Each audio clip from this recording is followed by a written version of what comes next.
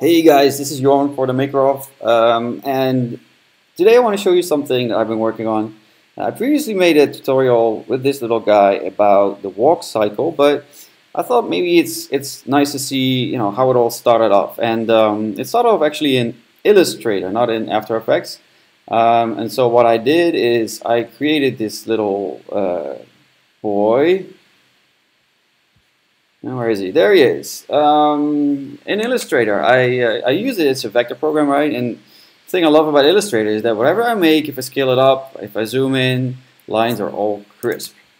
So I drew this guy. I gave all the layers the proper names, like arm left or arm right, all that kind of stuff. So when I import it in After Effects, I have all these different layers to play with, and I can do the little subtle movements, which is great.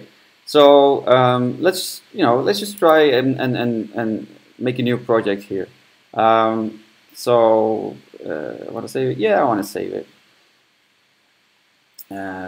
So we start by importing our file.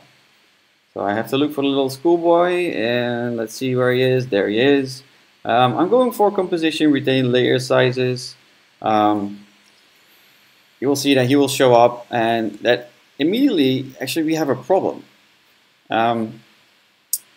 Thing is, he's really small, right? I made him really small. So let's make a new composition, and you can see how small he actually is. This one is 1920 by 1080, which is like the proper size for like all the video stuff.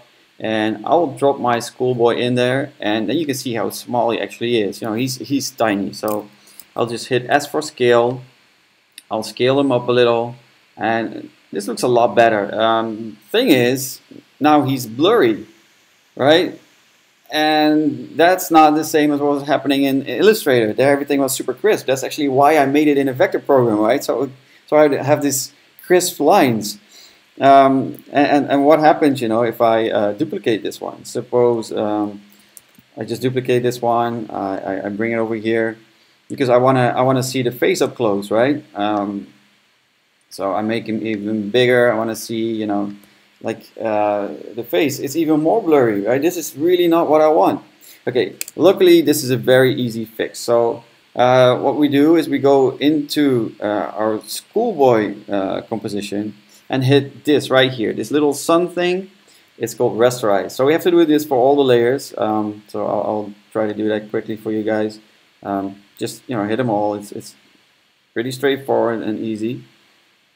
Hit them all, and you can see immediately how it changed. Right here, this little guy is a lot crisper. Didn't really do much here. I mean, this one is a little crisper. This one is still blurry. That's because I didn't do it over here yet. Right? I have to hit these two, and now you see he's all sharp.